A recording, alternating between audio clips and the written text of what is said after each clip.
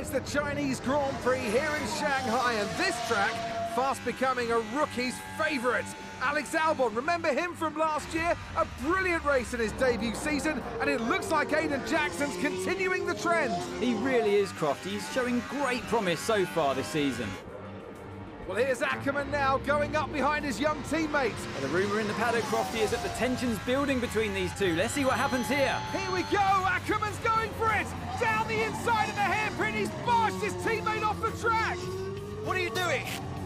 Casper, what the hell? Looks like Jackson's really struggling to get over that. Okay, Aiden, keep it focused, concentrate. That brush with his teammate clearly affecting the young driver. It looks like it has, Crofty. I can't see any significant damage to that car, so he's going to have to pull himself back into this race.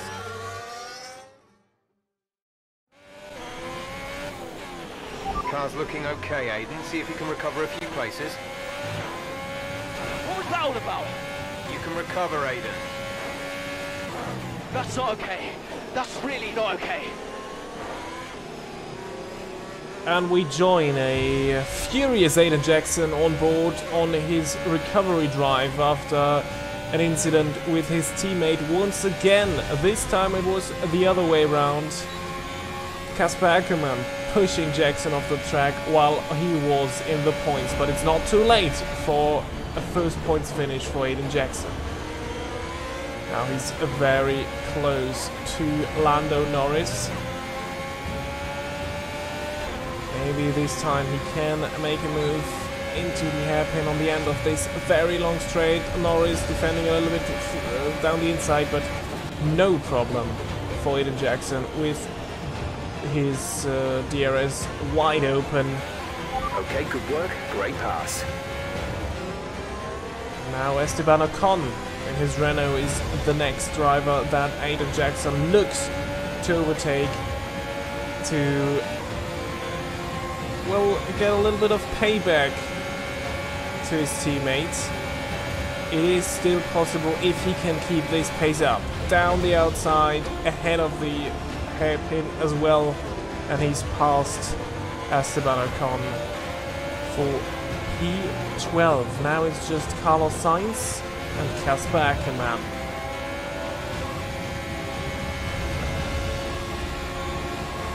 He is not close enough this time around, ahead of the hairpin.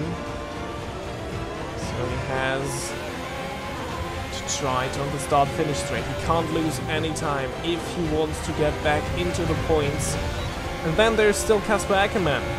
But first he has to beat Carlos Sainz to P11, and he does. Carlos Sainz defending around the outside. Maybe he tries to go with him. It is not enough for Carlos Sainz to pull back on Aiden Jackson. Good exit ahead of the hairpin, and now he is chasing down his teammates. Again, they are fighting for P10, just like they were in Australia, and we all know how that went back then. 2 laps to go, and Jackson is very close to Casper Ackerman now. Oh, a little bit of a messed up exit there. And we're coming up to the chicane, the hairpin, sorry, that Ackerman The gap to the car pushed behind him is out 2.1 a seconds. couple of laps ago. No heroics into this corner by Jackson, as he's too far away still. Now these long left and right handers needs to get a good exit out of the next 2 corner, laps of fuel remaining. because that is where we'll determine if he gets DRS or not. This is looking very good. Now this very long right hander, stay with him. Don't let the dirty air disrupt you. Run out of this corner, and this looks very good. Now get ready for another chapter of the Alfa Romeo rivalry that is existing since Australia, and this is an aggressive move down the inside by Aiden Jackson. He almost gets squeezed off the road, and then he squeezes Ackerman back, and now he messes up this exit. This may be another chance for Ackerman. And another aggressive move by Casper Ackerman into the final corner. This time though, Aiden Jackson knows that Ackerman is trying this kind of stuff and leaves him enough space. Another risky move by Casper Ackerman, who took his teammate out again nearly. And now he needs to stay ahead on this final lap. Coming up to the hairpin where Ackerman took him out a couple of laps ago. This time, no funny business by Casper Ackerman. He stays behind. Now he has to defend against Carlos Sainz as well, Casper Ackerman. Now he's trying it around the outside of Jackson into this left-hander. This usually does not work. It does not seem as if Jackson is pulling away quick enough to be safe in the final DRS zone.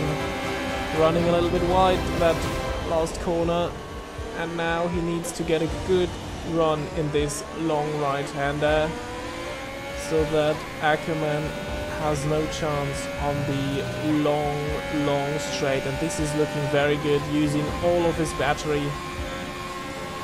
And if he avoids making any mistakes in the final two corners, this is a first points finish and redemption for what happened in Australia. However, Alfa Romeo, the team, will not be happy after what they've seen today as well. Alright, race over. Take care of the car on the way in.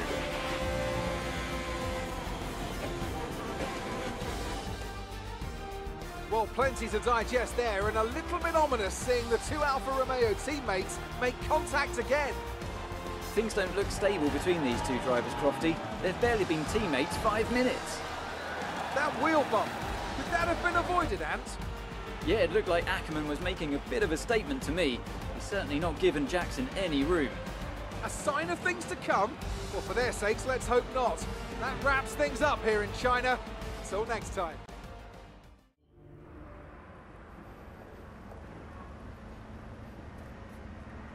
Casper, what the hell was that? You nearly put me out the entire race. Bumping wheels like that, you could have put us both into the barrier.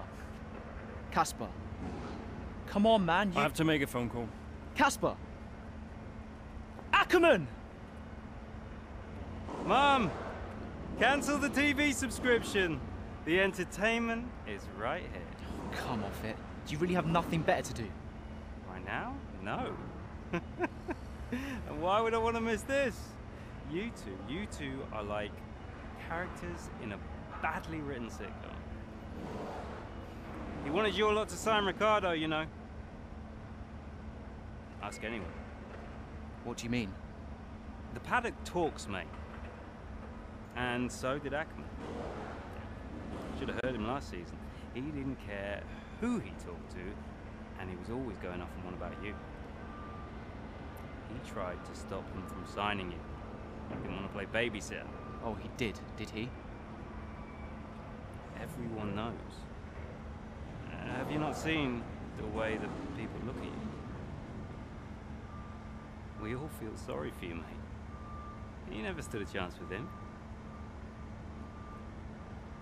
You want my advice? Prove him wrong. Chin up.